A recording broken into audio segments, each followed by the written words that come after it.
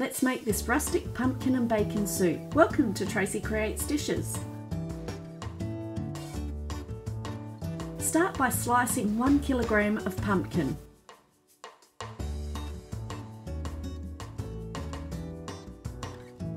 Remove seeds and peel the pumpkin.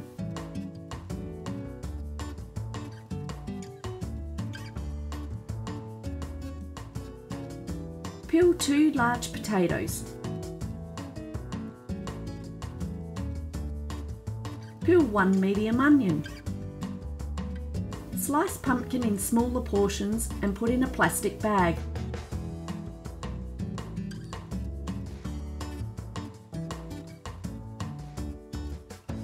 Spray or drizzle oil of choice over pumpkin.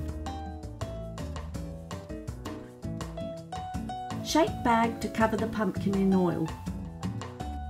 Place pumpkin on a tray and cook in oven for 40 minutes or an air fryer for 20 minutes.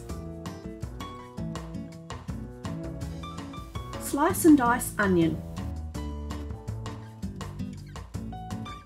Cube potatoes.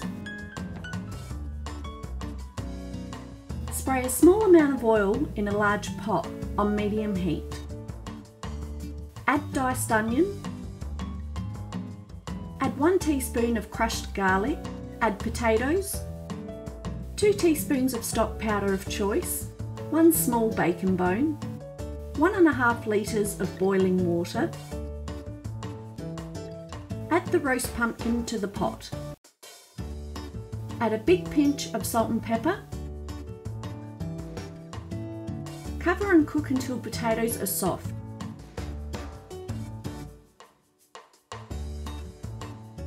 Remove bacon bone from pot and pull the meat from the bone.